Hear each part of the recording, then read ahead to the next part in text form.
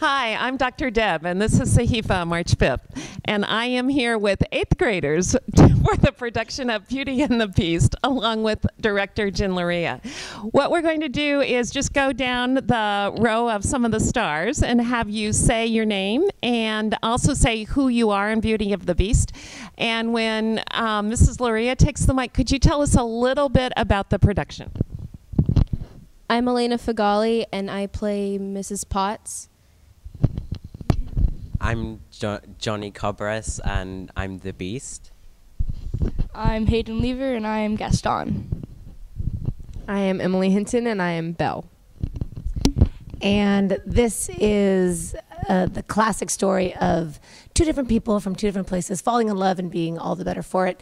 And it is not just the Disney version, it is the full Beauty and the Beast, and there's a lot more in the stage version that there is in the animated movie. And there's no animated characters. We couldn't figure out how to do that, could we? So this middle school musical is about to be produced, and we are encouraging you to come. As you think about the musical and you think about all the reasons why the audience might want to attend, what comes to your mind? I'd definitely go for the set because it's really amazing, and it's got a big castle, and we have lots of village places, and it's just very colorful, and you'll definitely enjoy it. The reason you should come is because there's going to be food. As well as we have some amazing singers as well, so you won't be listening to horrible music. Also, a lot of the scenes we have, there's a lot of dancing, honestly, which we've come a long way. In the beginning it was not very good dancing, but now it's pretty good.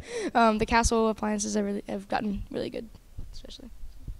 If you like laughing, you should come see the show. We laugh a lot, and there's also serious parts. So if you like a mix of both, you should come see us. And I don't think you will believe that these are middle schoolers putting on this production because they are performing well beyond their years. So how is it that a cast comes together? When you started, you might not have known each other very well, and now you're putting on a full-scale production. How does a group gel to make sure that you have the very best performance? Well, we do a lot of stuff together, as well as, like, besides the songs and dances and scenes, we do drama games. So then we sort of bond, and then we become more comfortable with each other. So I guess we break the ice between each other, so that way we're more comfortable with each other.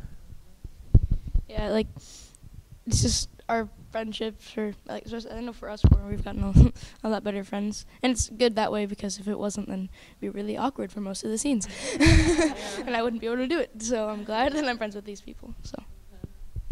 Totally agree with Hayden. Like, I feel like some of the awkward scenes made us closer because we were able to laugh together a lot.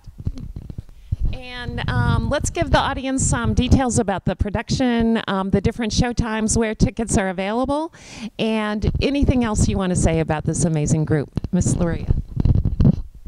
The production is Tuesday, March 18th, and that's a special 4 o'clock matinee show. And then it's the 19th, 20th, and 21st at 7 p.m. at the theater. And you can get tickets in the middle school office or the fine arts office. It's 30 real for students and 50 real for adults. And I literally am in awe of the dedication and the commitment and the work that these kids have put in. They are putting on a top-notch show, and I would not say that if it wasn't true. And it's been a lot of fun. Yeah? Awkward sometimes, but fun. And that's Sahifa for this week. Come to Beauty and the Beast. It's a production that you will not be disappointed in. All right, thank you.